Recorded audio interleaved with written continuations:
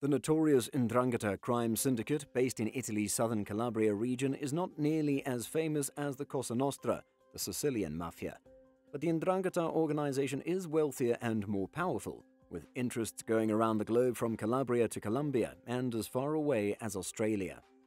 The Ndrangheta Mafia is estimated to control about 80% of Europe's cocaine trade and is said to have invested in construction projects in Belgium, Italy, the United States, as well as Germany. An expert on the group, Antonio Nicasso, said, "The Ndrangheta is the perfect example of a globalized criminal network."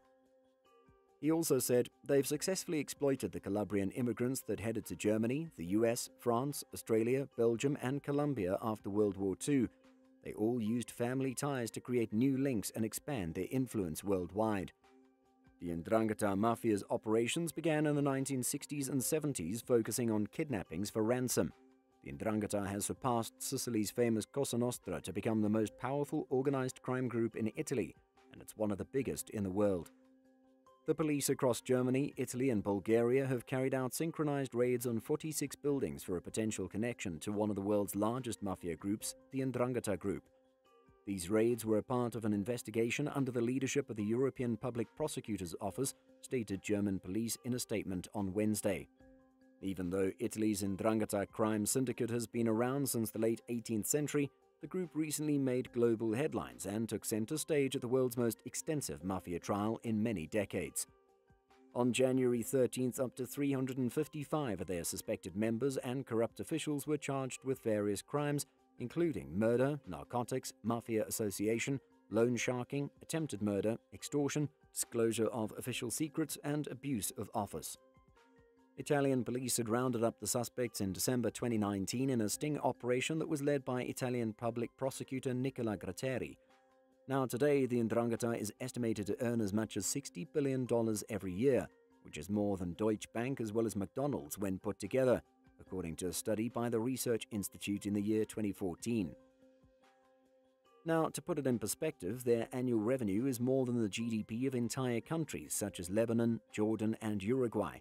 More than half of their profit comes from Europe's narcotics trade, which is thought that they control more than 80%, reports the Organized Crime and Corruption Reporting Project. Along with narcotics, the crime network is known for several criminal schemes that involve money laundering and tax evasion worth millions of dollars, extortion, fraud, high-level corruption, and trafficking in humans and armory across the globe. It's worth noting that the word Ndrangheta has Greek origins and it's thought to mean Society of Men of Honor. This irony is not lost on anti-mafia scholars like the German journalist Petra Reski. Petra Reski, who is world famous for her anti-mafia publications, told TRT World that the organization's widespread money laundering crimes affect us all, yet often go unchecked. Now this new maxi trial is currently taking place in Italy's southern Calabria, where the worldwide crime group originates. It includes more than 900 witnesses and it is expected to last more than 2 years. The group comes from Calabria, the toe of Italy's boot, and is deeply intertwined with its region's traditions. The United States official once said, "If it were not a part of Italy, it would be a failed state," in a private cable from 2008 released in 2011. The diplomat commented on the region's widespread corruption and lawlessness due to the Ndrangheta.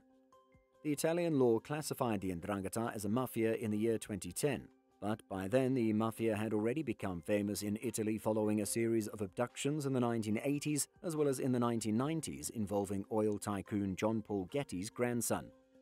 In the year 2007, the international spotlight shone on the group for the first time following the murder of 6 competitor clan members in Germany's Duisburg as part of a running fight between families from Calabria's San Luca. Now, the Ndrangheta can be roughly divided into 2 layers. So at the top sits the Crimine, which is the organization's supreme council. Then below that is the Mandamenti, which adds 3 bodies corresponding to different districts in Calabria. Also, the building blocks of the Mandamenti are the Indrina and the familial members to which each of the organization's members belongs. According to Europol, authorities have noted the Calabrian syndicate's uncanny ability to copy perfect copies of its operational structures abroad. The organization tends to set up new territories using the same hierarchy followed at home. They even focus on infiltrating local economic and administrative structures over the long term. This strategy of foreign colonization is said to be a large part of what distinguishes the Ndrangheta from other Mafia-type groups.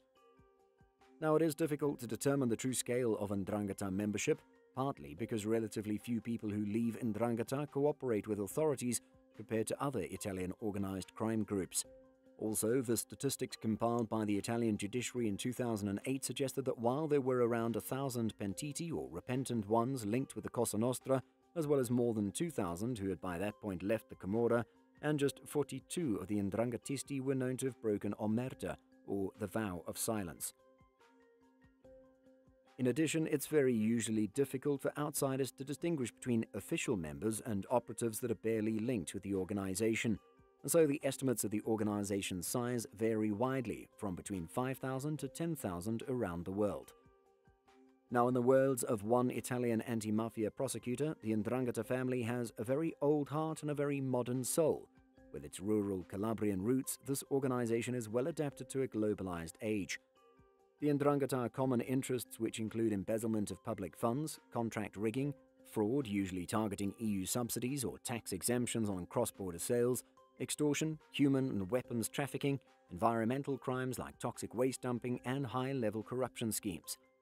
Now, such is the scale of their enterprises that prosecutors and mafia experts are alerting the group is even profiting in the COVID-19 pandemic, skimming funds from public health initiatives in Calabria along with loan sharking to cash-strapped businesses all over Italy. Now, when it comes to drugs, the syndicate's hold on the Italian port of Gioia Tauro lets it go from some of the most profitable drug routes between Europe and the US. OCCRP stories have also previously examined the alleged role of an Ndranghetisti's daughter in smuggling narcotics through West Africa, the rise to prominence of hot-headed Lieutenant Domenico Pelle, and the inner workings of Ndrangheta networks in Belgium as well as in Slovakia. Expert researchers have also revealed how the group helped Mexico's Sinaloa cartel expand into the European market. Now, continuing the work of murdered investigative journalist Jan Kuciak, OCCRP's reporting has shown that the Mafia forged close ties with influential members of the Slovakian government, later gaining significant agricultural holdings in that country. In the year 2020, Interpol launched the International Cooperation Against the Ndrangheta Initiative, which is a 3-year global plan to dismantle the Ndrangheta networks and the operations. It's funded by the Italian Department of Public Security. ICAN aims to raise worldwide awareness about the Ndrangheta and understand their modus operandi and share intelligence across borders. ICAN includes the cooperation of Italy along with 10 other countries, including the US, Germany, Canada, and Australia. European judicial and policing forces also coordinated a joint sting as part of Operation Pollino to crack down on the Ndrangheta mafia clans, which had been in motion since 2016. Now, the operation involves hundreds of police, prosecutors, and investigative officers, and is the biggest of its kind to date in Europe. In 2018, they arrested 84 suspects in the Netherlands, Italy, Germany, and Belgium.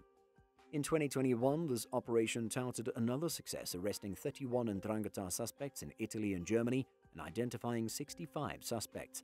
The sting involved 800 police officers as well as tax officials in both countries. However, the effectiveness of the international battle against the brutal Ndrangheta remains to be seen. What are your thoughts on this? Let us know in the comments. If you liked today's video, then make sure to leave us a thumbs up and don't forget to subscribe to the channel and click on the bell icon to be always updated with the most exciting content as soon as it's uploaded.